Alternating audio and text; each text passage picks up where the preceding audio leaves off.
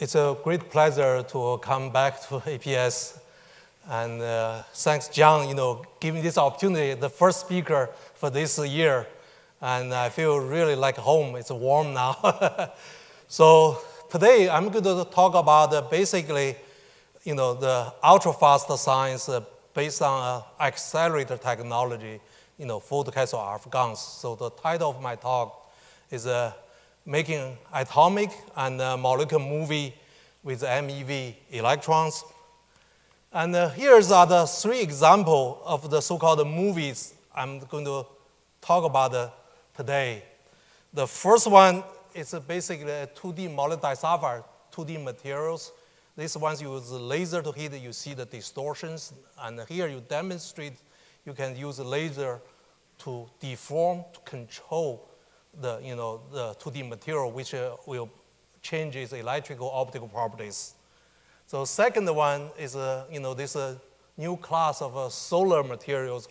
It's a hybrid price gap. And here we, using ultra-fast electron, we can show after the light exciting, and you see there's only local distortion of the iodines around the lead. So you have this rotational movement. And the last not least is one of these famous CHD molecules, and with UV light you can ring opening. So there's a lot talk about movies, and definitely here I'm not talking about traditional. You have hours movie. We are more like talk frames, and you hitting the molecule with the light, you see the structure change, you take a picture. Then next time hitting again, you delay to another time frame. So you more like take a series of frame of pictures that you try to put together as a movie. And you can see here is a commentary about the current technology development from the laser-based microscopies. And basically to make atomic or molecular movie, you need two things.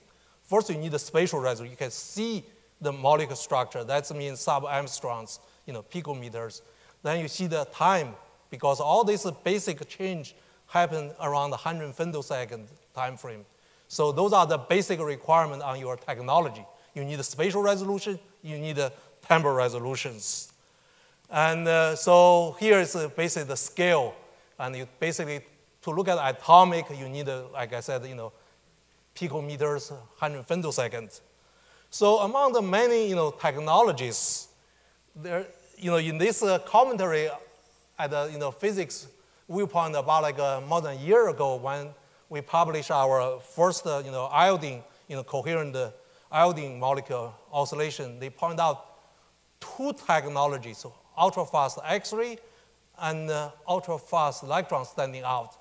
That's because these two technologies simultaneously possess both spatial, temporal resolution need to make molecular movies. Furthermore, this come to point out, as we know, is with these two technologies, you get a structure directly. You use optical spectroscopy techniques. You need some kind of model and to interpret data. So this is direct. So this is one of the most powerful tool to make molecular movies. These tools. So here's a slide. I copied from here Argon's the lecture note.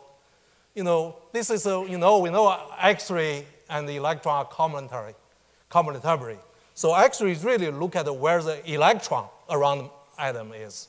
When the electrons look at where the nuclear is. So this is they are really look at the different aspect, and the X-ray have the chemical selectivity, and but the electron have much large cross sections. So they are really two complementary tools to look at this, make molecular movies. For the when you try to study chemical reactions, because they are not only involve exchange of the electron, you also exchange the nuclear movement and the proton. So sometimes electron give you more information, can really follow the nuclear wave pack, long times. So let's look at the electron-based technology. This is one of the graphics show the history of the microscope as a function of time. As you can see, long time ago with the invention of the optical microscope, people soon reached the resolution limit. That's because of the wavelengths. So with the discovery of the quantum mechanics in 1930, the Rosca realized you can make microscope with electrons because it have an extremely short wavelengths. And since last century, 1930s, in the last 80 years, you can see there's a 3 or 4 order magnitude improve on the spatial resolution of electron-based techniques. I really want to point out those improvements really base 3 technologies. First is electron sources. They starting with the thermionic gun, which introduced the field emitters, cold film emitters. So that's one of the technology have been driving the development of electron microscope. The second is energies. This is very much similar to X-ray electron laser. We know the source determine and the emittance determine wavelength. And go to high energy, you can go to shorter wavelengths. Here, very similar. When they starting with 75 keV, people reached the atomic resolution with the MeV electron microscope in 1980s, late 1980s. So the last thing is very familiar to our accelerator. It's the lattice. They call the aberration corrected optics. That last 20 years by introducing the aberration corrections. Now with the low energy, you can reach the half Armstrong atomic spatial resolution. So I would say electron microscope have reached a wonderful spatial resolution. What's amazing is tempo. And we know everything is moving in the world. So the technology really introduced in early 1980s when Gerald Moreau in the University of Rochester, he modified a 20 keV street camera. Basically, he replaced this street camera with a frequency quadruple YAG lasers. And he produced about 10 to 20 picosecond electron pulses. And he used this to first time study the aluminum melting. And before you heating it, then you can melt it. So they achieve about temporal resolution 20 picoseconds. So this is really, I would call the start of the modern ultra-fast electron scattering. This is also first time, I believe, people look at using laser to produce electron beam. So this is the same technology now drive the photocathode RF gun for the actual FELs. So since then, what happened in the ultra-fast electron diffraction? They starting with 20 to 50 keV. People have been pushing to high energies. 3 things happened. First, laser technology. Instead of YAG laser and with about 10 picosecond, now you have Ti-sapphire can produce femtosecond, 5 to 100 femtosecond. So laser technology. And the second is electron sources. People have been optimized to get a better electron source, go to higher energies. And the last but not least is the detector computing and the data analysis. So with these 3 major developments in the last 20 years, the group in Caltech, University of Toronto, and many other groups have been pushing the temporal resolution of electron diffraction based on the DC gun from 10 picosecond to sub-picosecond. And so they can use this technology to study a lot of different physics, and from the gas phase to strongly correlated systems. And so this is a slide summarize what kind of problem they have been addressed with the DC guns. But one of the issues is due to the strong space charge effect and the temporal resolution of the so-called DC gun or low energy below 100 keV have been limited to about couple hundred sub-picosecond. And for the gas phase have been limited to even picosecond due to so-called velocity mismatches. So as accelerator physicists, we know how to overcome this space charge, to reduce space charge. That's basically a photocathode RF gun, go to high energies. And about 20 years ago, I did an experiment. And in that experiment, we produced about a couple hundred femtosecond pulse with about 40 picocoulomb charges. And So at that time, I was working on the free electron laser. And for that time, people remember, people talk about the nominal performance requirement for the free electron laser is 1 nanocoulomb, 1 millimeter milliradian emittance. So this is too low. So when you look at the diffraction, people talk about picocoulomb. So that's where we starting to talk about the possibility to use photocrystal RF gun. And there's several issues people talk about. One is they understand, yes, you can get temperature. How about the beam quality? Whether you have sample damage, whether you can mix work. So basically, there's a issue whether this can work. The people raise this question because there's a MeV electron microscope, and they have been mainly in Germany, Japan, this country, and now I think only Germany and Japan have this MeV. They are very large. You can see this human being usually $10 expensive.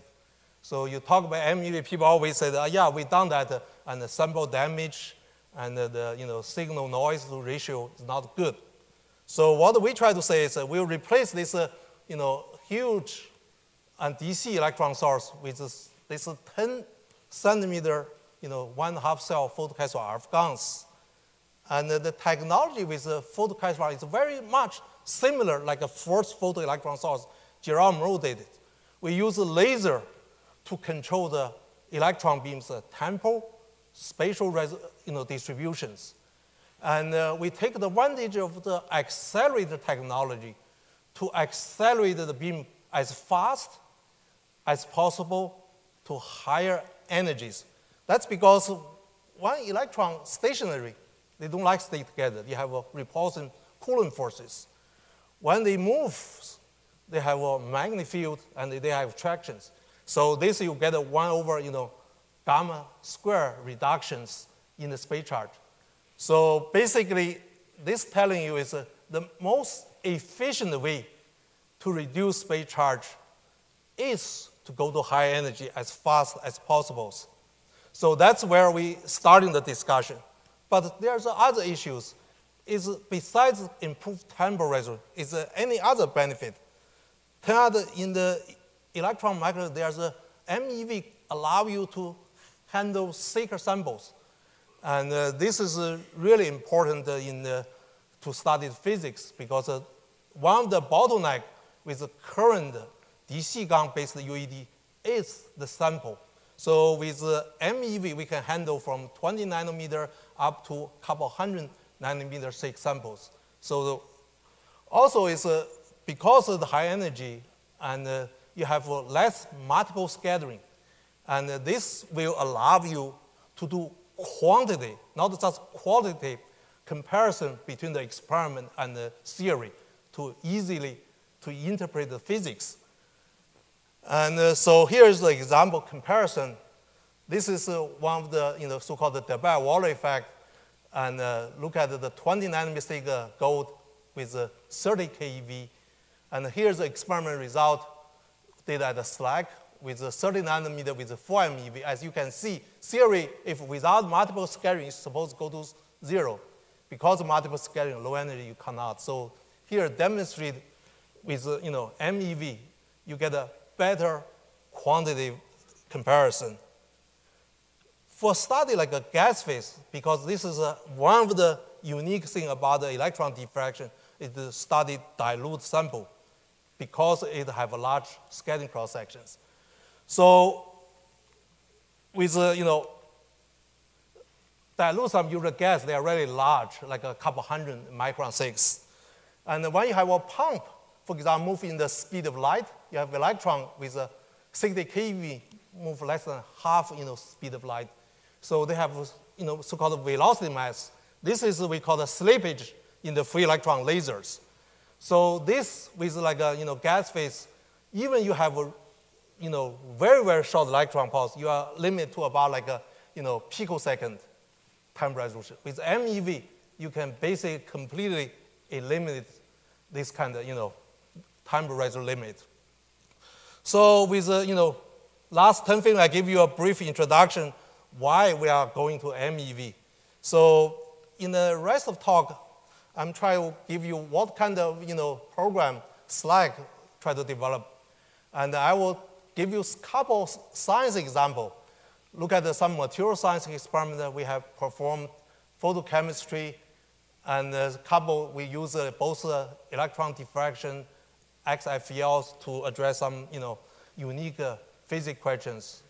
And the focusing of this talk, I want to show you with the temporal spatial resolution, we can make atomic movie to basically the first movie to look at how the photomaterial behaving when you have light hitting, why it's more efficient. And then we'll look at the two of the chemicals, and one is so-called this cyclohexadiene, CHD, to look at the ring opening and look at the bond breaking. So if time allowed, I will give you a little bit of outlook at what kind of R&D in the future in the UEM. So in about 2014, about 4 years ago, DOE have a workshop called the Future of Electron Scattering and Diffraction.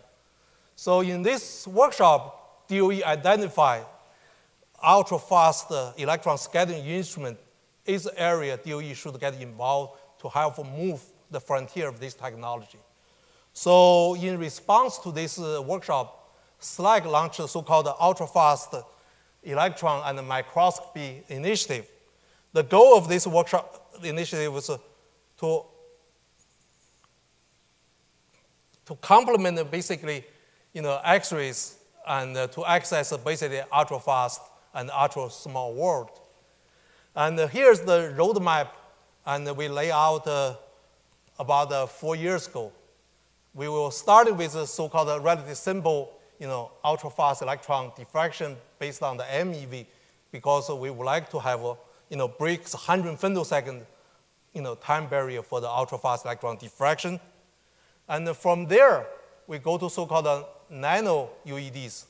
And basically, as you know, the electron scattering is a kind of average. You don't have the local informations. So by go to reduce the probe size to a 10 nanometer, you could get the local informations. And here we will go to from here it's about 100 hertz to kilohertz, maybe megahertz. Then next step, we would like to go to directly imaging in real space. And we look at it around, we believe the superconducting argon-based technology, which provides the stability you need to achieve atomic resolution and sub-nanosecond temporal resolutions. So this kind of roadmap, and here's the timeline. We have implemented this roadmap. We started the project in the April, for the MeV. We first cleaned the space, and then we, installed the laser optical table. We use one of the LCLA spare guns as our electron sources. So we collaborating with our user community, developed the electron sample the sample chambers, and we developed phosphor-based detectors. So in about 6 months, in August, we have a first beam, and we did the first experiment in the first week of September, and in the last 3 or 4 years, we have been engaging with user ultra-fast communities. So here is show we have a science workshop in October last year, and we have now growing communities. So this is a slide give you a scale of the device I'm discussed. Here electron source, and here sample chamber. In between we have a basic electron beam diagnostic and basic vacuum differential pumping, because RF gun have 10 to minus 10. The sample chamber with the gas is 10 to minus 4. So we have 6 order module differential pumping. And because high energy, we have a relatively long, 3.5 meter long camera length. So total device about 5 meters. So currently the device can be operating with a single shot to 180 hertz, and with a temporal resolution about 100 femtosecond full width half maximum. And the normalized emittance about 2 to 20 nanometer depending on the charge. And so we have a Q resolution about 0.07 inverse armstrongs. And this is show one of the fast melting of the strongly cored system. So one of the recent development is we have developed terahertz, used both as a pump source for the ultra-fast experiment, also for the diagnostic. Here we show, basically we move the terahertz delay.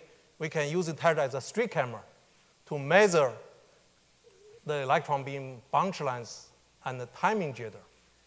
And this plot show with our current terahertz, we can basically have a temporal resolution sub-femtosecond.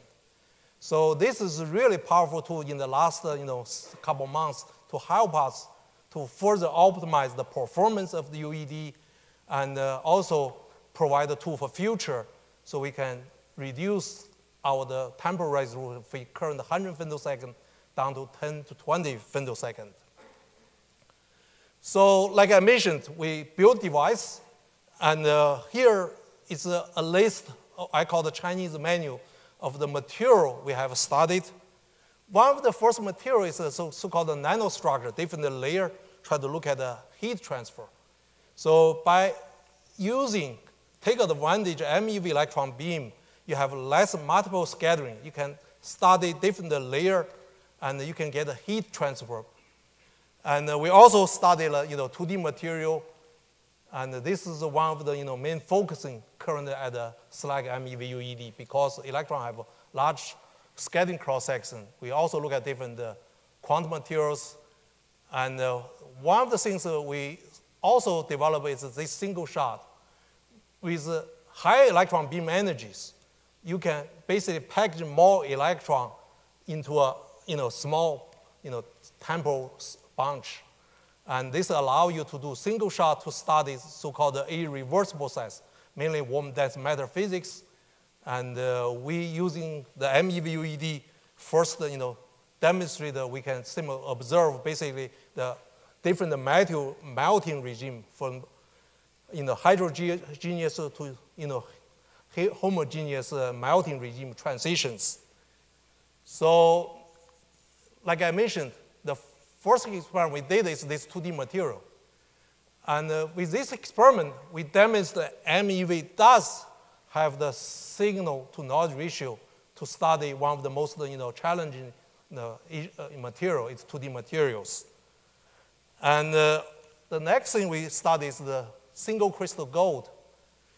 And as you can see, when we do there's a lot of Bragg peaks. When you talk to material science, most people say Bragg peak is boring. And as an accelerator, we thought it really exciting and really beautiful. Turns out what the really interesting physics is between the Bragg peak. That's where all the phonons, diffuse scattering, dynamics process. We demonstrate with MeV electron beam, because they have less scattering, you could to study the diffuse scattering. Here we show with gold, we can look at the between the Bragg peak, different branch of the phonon developed dynamics. And this now have been used to study strongly cored system, for example, cuprate, to look at the heat transfer from the different phonon mode to the, from the acoustic, from optical phonon mode to acoustic phonon mode. And the last thing, like I said, is I want to show you is this single shot capability we have been developing. Here you can see we have a single crystal gold. And with each shot, there's crystal melt. You studying ring. This is of the, the signature of the liquid. Like I mentioned, this is the first time we'll be able to use MeV to observe from heterogeneous to homogeneous melting transitions. One of the latest experiments we just performed a month ago is to study this charge density of tannate disapphire. And one thing we look at is because with electron diffraction, you have a large Q range. You can simultaneously basically look at the Bragg peak and the Bragg peak around the superlattice. This is indicator of different charge density waves. We will be able, with the current temporal resolution, we can look at this Bragg peak and all these super lattice oscillations. So this is the first time we can see the coherent energy exchange between the Bragg peak and the super lattice. And so show we have this is with the oscillating friction, 2.5 terahertz. We have both temporal resolution and the sensitivity about 0.5%. So besides the materials science, we have studied a lot of this so-called gas phase UED. And people always say, why you want to study gas phase? It's a simpler system, and it really allows you to directly study focusing on the simple physics instead of the environment. And so you can really do a good comparison with other experiment technique. And really, most important, because it's a simple system, no background, you can compare with the simulation theoretical models and validate the theoretical model. I'll show you some examples. And the first two systems we study, one is this nitrogens. Basically, in this experiment, we use an ultra-fast laser shining on the nitrogen molecules, and either the electrical field of the nitrogen, the laser nitrogen aligned. So this is a classical, phenomenon. But once laser disappeared, they have a so-called, revival. This is a complete quantum phenomenon. Their revival have a period about 8 picoseconds. So with the electron diffraction, we will be able to demonstrate with this simple system, we have a temporal resolution about 100 femtosecond, spatial resolution is better than 0.1 angstroms. With the second experiment, we look at the iodine molecule. Basically, you excite the iodine from the ground state to the excited state, you see they are coherent oscillations. So they have a coherent oscillation about a 400 femtosecond period. We can complete the map out. So these two experiments, it's really give us confidence. We have the temporal spatial resolution. Since then, we have studied a class of the so-called photochemistries. We look at the photodissociation based on the bond breaking of the CF3I and 2 molecules. And we have been expanding our collaboration from our University of Lincoln, Nebraska to the British and to a German university and York universities. So basically, as you can see, we have looked at generally a class, the major photochemistry reaction from the bond breaking, ring opening, to the more complex Rome reactions. So this is the kind of class we are doing. So for the rest of the next 20 minutes, I'll discuss a little more detail how we can make molecular movies. Since, as you know, all the diffraction is in the reciprocal space. So movie we talk about is in real space. So one of the key technique we use is called a PDF pair density distributions.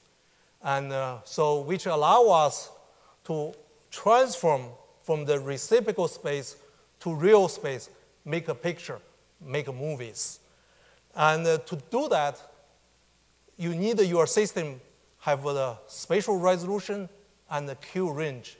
And the electron diffraction, I believe, at the ultra-fast is uniquely positioned. So here's one of the nice classical pictures of the famous picture by Wang, and you have a sunshine. And the first example is if this is a modern house, the roof will be a solar panels. And so people really excited to understand beyond the silicon what kind of solar panel you can use. And turn out one of the really exciting thing is this periscope. And you can see in about the last 7 years, the efficiency from like a very couple percent to 22%. This is already competitive with silicon. But the technology to make this kind of solar material is much cheaper. But there's a very fundamental physics why these things so efficient, and how you can control to make it more efficient. So to understand that the first step when you have a light hitting this material, how they convert it into electricity. So there's a lot of spectroscopy technique, and to believe there's a coupling between the structure of the lattice to the hard carrier of the electrons.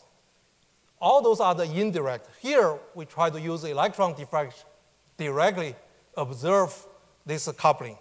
So here's our experimental setup. Basically, we have an optical light, and we have been using like 400. We also have an OPA tuned up to 700 nanometers to exciting the samples. Then we have a 3.7 MeV electrons. And here we have a detector, look at these ring struck diffraction patterns. And the first thing we observe is we found out once this excited, there's a very uniform lattice distortion. Here show, if you have a 400 nanometer, you have different rings. They have all this change of the intensity of this diffraction ring have the same time constant. So there's a very uniform distortion of the lattice with the photo absorptions. And the second thing is we tune the pump laser to about 700 nanometers, just below the exciting gaps. Then we see the basically zero distortions. So from this, we know it's not the heat caused this lattice distortion. It's the coupling of the hard carrier introduced. So this is the first time directly observe the conversion of the light to the electricity is due to the lattice distortion. The second thing is we try to look at how this lattice distortion happens. So basically, we integrate these rings, and we get this radial distribution of the diffraction ring at the reciprocal space as the inverse Armstrongs. And this show, as you can see, at a different time, before the time 0 and 5 pico, 10 picosecond, you see of this diffraction ring change with times. And so with these kind of rings, we use this PDF. We can convert it into real space. Basically, a simple Fourier transform. One of the really interesting things we look at this signal is at a different time, you see at a certain distance, for example, at 4.5 Armstrong, this corresponding to iodine, the bond length. And this is change. Rest of it, you see the very little changes. So when we look at the structure change, we notice there's basically the distance between the iodine is no change. It's only the distance between the lead and iodine change. So from this kind of the individual frame of the diffraction pattern to real space transfer, we get such a picture. Basically, you see you have this iodine rotating around with the lead. So this is the first time people directly look at why what's the role of the lead and the iodine, what kind of role they perform to converting the light to the electricities. So this is atomic wave. As we look at you have sun, you have basically photosynthesis, biosynthesis, and you have visions. This involves the ultra-fast so-called isomerization of your eyes. That's how you detect the light, not converting into the heat. So this all involves the ultra-fast chemical process. So we would like to using the MeV UDs to study this kind of process. The starting point is basically vitamin D. So in the vitamin D, as you know, when you have light, when you shine the light, you open the rings, And that's how you produce the, the vitamin Ds. So this is, one of the things you try to understand, one of the fundamental bioprocess, you need to basically study the ring opening. And so the system we look at is this, CHD molecules.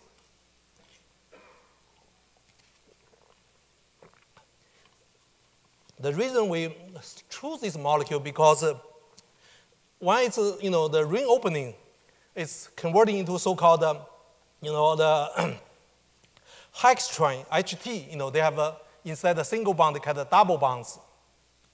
And so this is, one of the simple things we want to look at how they fast bond breaking. So another thing we have been looking at is what kind of study have been done with the CHD. People have been using the, spectroscopy techniques and even using the XFELs. They basically, using UV light, you get the ring openings.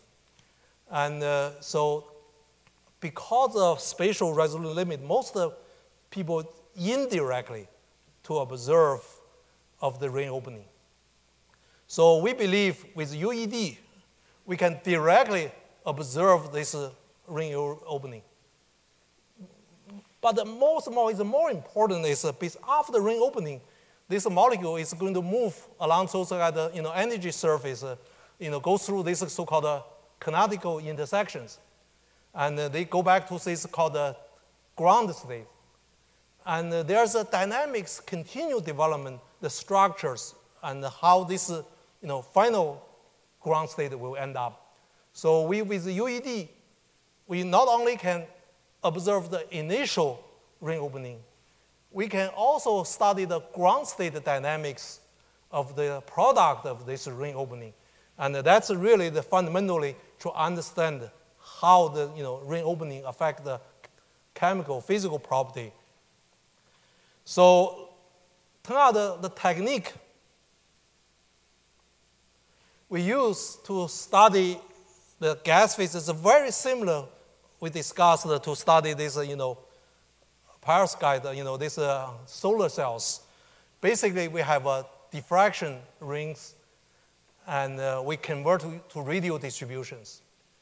Because one of the techniques developed at the Zvil group is since the gas phase signal is very weak, so you must do some manipulation. One of the things you do is reference subtractions.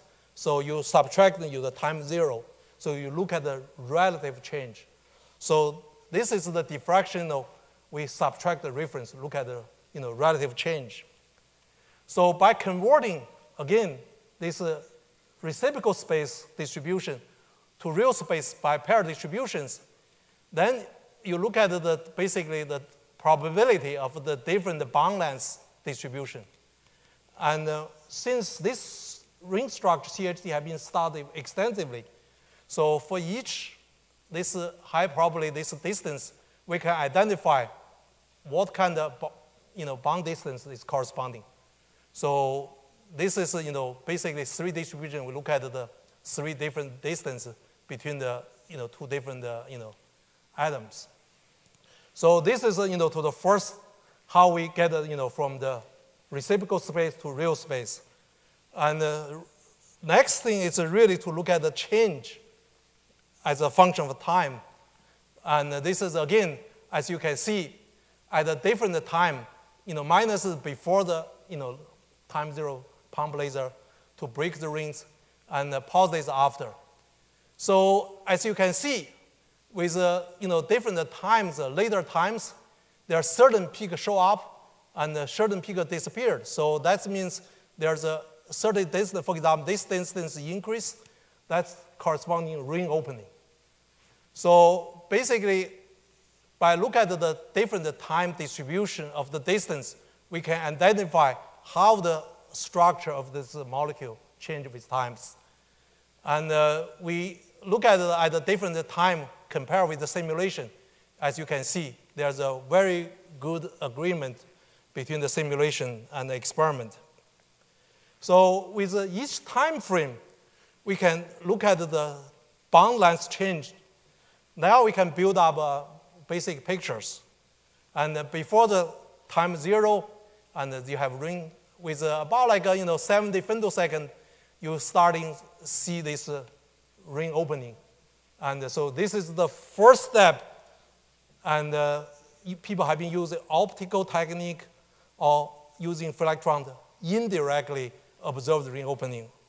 We can directly look at this without any simulation, just based on the raw experiment data. We can deduce this is ring. What's more interesting is after ring opening, there's a continued, at the ground state, there's a continued dynamics of structure change. So basically we can see, and at the ground state, up to about picosecond, there's still continued evolution of the structure. And this is something other techniques have a difficult to see. So with this kind of frame by frame pictures, now you can build so-called molecular movies, and this is a simulation. So you have a bond breaking, and you have continuous structures. So this is I'm trying to give you two examples. One is using MeV to look at the atomic, and one is to look at the molecule. Basically, you have a bond length change. And lately, we have been looking at some more complex system, for example, CF3I. In these structures, we'll be able to distinguish two-type process. One is a single photon, one is a two-photon process. And this is how we do it, because by taking advantage of symmetry, you have a laser polarization we use called parallel perpendicular. So you have a parallel mainly related to the single photon process. You have a perpendicular information related to the two-photon process. So with UED, basically, we can distinguish this is single photon, two photon. In the single photon process, we mainly observe the bond breaking within like 30 femtosecond. And with two photons, we see a much more complex. Basically, when you have this molecule F, the excited state, they go through canonical intersection. They split it into two phases, and then they are combined again, come to ground state. So with UED, now we can even study this relative complex systems. And so since I'm running a little bit late, so I want to go to the next step. So basically, I give you an example with the current MeV UED, what kind of material science and what kind of chemical ultrafast experiment we can do. I show you this map, so we are continue to improve the things. One of the things we look at is we are terahertz, the pump. Pump is to determine what kind of physics or chemical process you want to study. So we have been developed tunable sources and the terahertz. Now we are working on the XUV for chemical applications. And the next thing is the sample environment. We have looked at the solid and warm dense matter. Now we are starting to look at the liquid. So when you do ultra fast, people always try to look at, say, how fast, how short you can do. Now we have 100 femtosecond. People want to look at, for example, water. You need a 10 femtosecond time resolution. So one of the techniques now we are looking at use terahertz. Basically, because the terahertz are higher frequencies, very similar like a compressor, we are using accelerator. So the head, you get a deaccelerated, tail, you get accelerated. So we did some simulations. Basically, you have a terahertz, you can do some modulations, and we can basically produce 5 femtosecond pulses. So this is nothing surprise for the using terahertz to generate short pulse. But the one really unique thing is because terahertz is generated by the same laser to generate the electron beam. So if you have a jitters, and so you have a too early to it, the terahertz turn out can compensate the jitters. So that's one of the advantages using terahertz compared to RF technology, because they are synchronized. So you not only can compress, you can reduce jitters. So that's one of the R&Ds we are trying to look at this. And another program we are looking at is to work on the imaging in the ultra-fast microscopy. So one of the areas we look at is to beyond the cryo-EMs. As you all know, there's a great success for cryo-EM to study the structures. But there's some fundamental limitation in cryo-EM, mainly beam-reduced sample movement and fastback protein movement. So also the sample damage. So basically, we believe with MEV to allow us to go to thicker samples, so you get the integrity of biomolecules, and to overcome this beam-induced and protein, so we can take a much clearer image. So we propose to develop so-called atomic resolution and sub-nanosecond temporal resolution ultra-fast MEV electron microscope. So how we're going to achieve this kind of resolution, here's our strategies. So we go to high energy, so to reduce space charge. And we look at the bright electron sources. One of the main limitations, you look at the MEV, is the chromatic aberration to limit your spatial resolutions. So you need a stability of your RF system better than 10 to minus 5. And so we believe superconducting based ISRF gun can have damage to achieve this 10 to minus 5 stabilities. And we also to look at the novel optics, for example, and one of the issues with the current electron microscope, you have many crossovers, the collimation cross, and each crossover is not good to preserve your temporal resolution.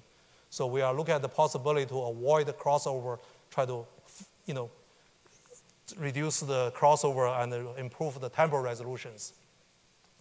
So luckily, we have such a device developed at the University of Wisconsin-Madison for free electron lasers. It's called quarter wave resonators.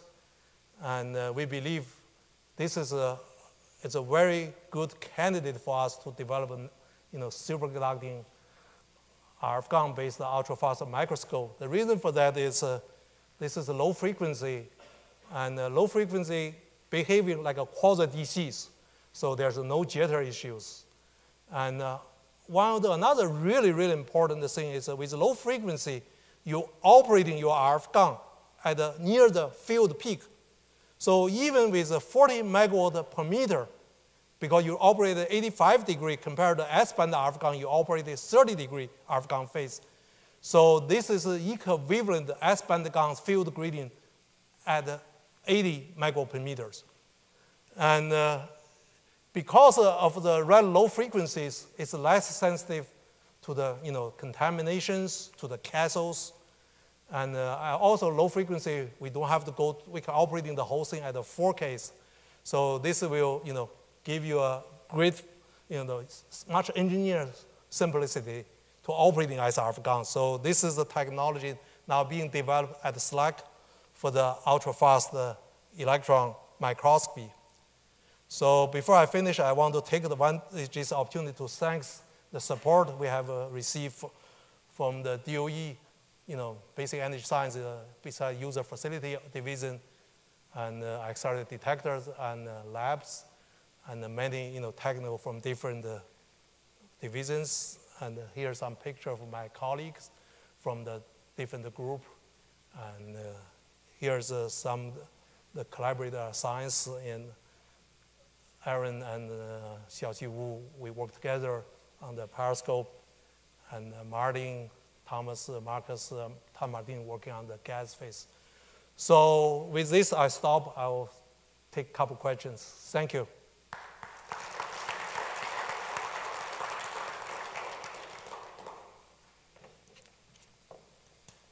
Thank you very much. You had to step away and ask me to be the host for the Q&A session. So any questions for Dr. Wang?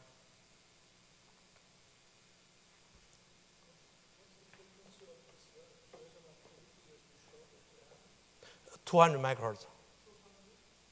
Megahertz. Yeah.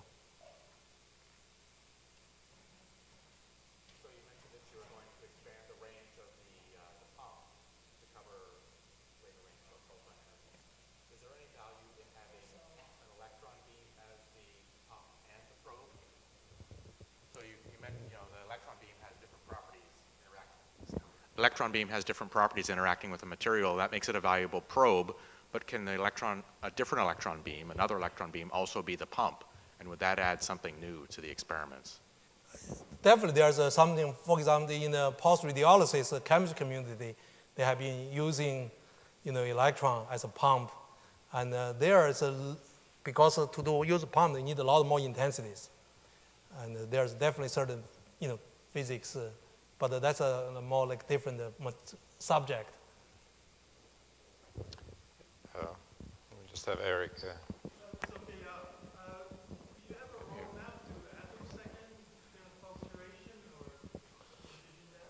With the terahertz, we do. The terahertz compression we use is a terahertz is about like about peak at 0.8 terahertz. So with organic, crystal-based terahertz, we can produce about like 3 to 4 terahertz sources. And with that kind of terahertz source, and we believe we already simulate show we can, femtosecond, we can achieve is about like a, couple hundred attosecond. But one of the issues I want to acknowledge, there's several groups in Germany and Europe claim, they can use terahertz to generate the attosecond pulse. But usually they involve very little electrons, usually, single 10 electrons. Here we try to keep at least our pulse is about like 1,000 electrons, so we can, do a useful real experiment. Ercan? Here. You showed a picture of thermal diffuse scattering. Yes. But what is the best resolution you can achieve in terms of energy resolution of the electrons scattered so that you can measure individual phonon branches instead of looking at the diffuse scattering? You can then go to an individual branch and make like inelastic X-ray scattering. So I heard that 10 millivolt is possible, but what is the limit at the moment in energy resolution? That's a really good question, and we currently, it's not so good on the energy resolution. So I don't recall the exact number, it's not as good, but we are basically trying to look at the different frequency and look at the dispersance.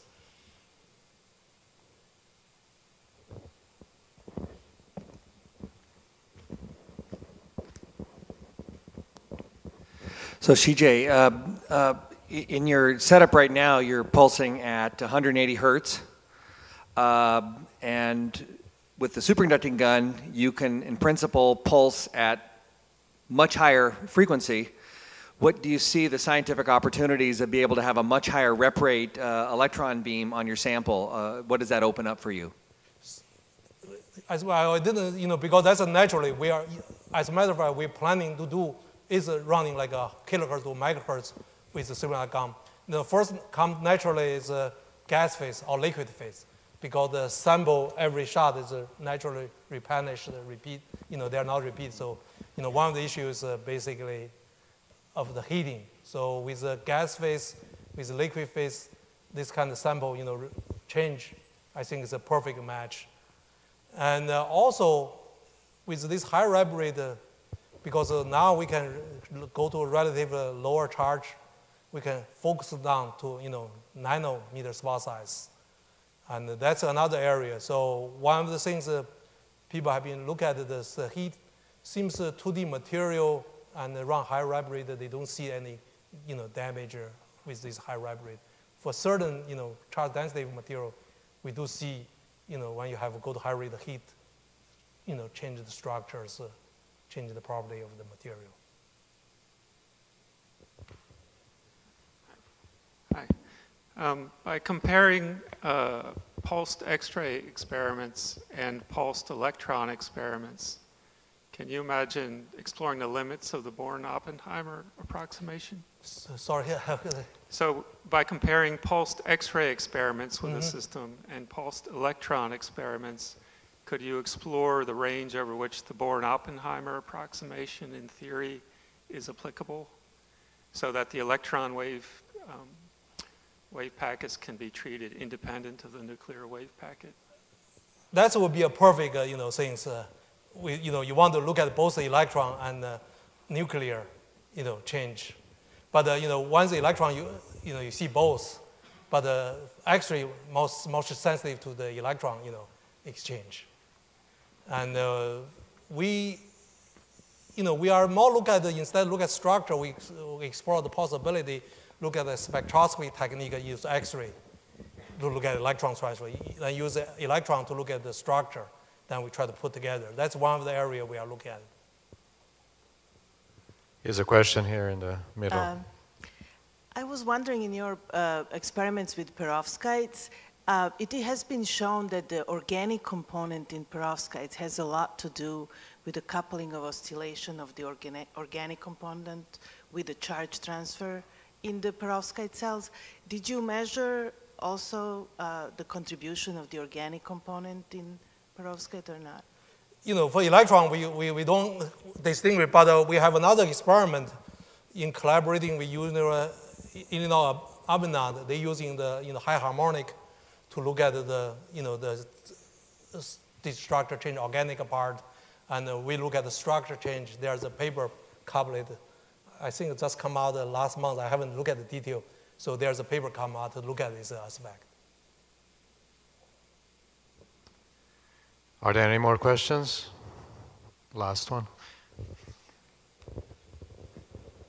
Is there any implication, try to make use of any coherence behavior of the electron source, or maybe the electron source, no coherence, too good to coherence to use, just like a, coherent X-ray, The X-ray coherence is always better than the electron. That's all the challenge for the, people now, as a matter, you look at the electron microscopy, they use this wave plate, try to play with the, coherent properties. And currently, if we want to look at the, larger molecules, we need to improve the coherence. And so we are looking at them several ways by reduce the thermal emittance, basically reduce the emittance by another order of magnitude to look at now we can look at like a couple nanometer size molecules. If we want to look at larger, we need a coherence. That's one of the challenges with electrons. X-rays always have a usually better coherence. Okay, if there are no more questions, let's thank our speaker again.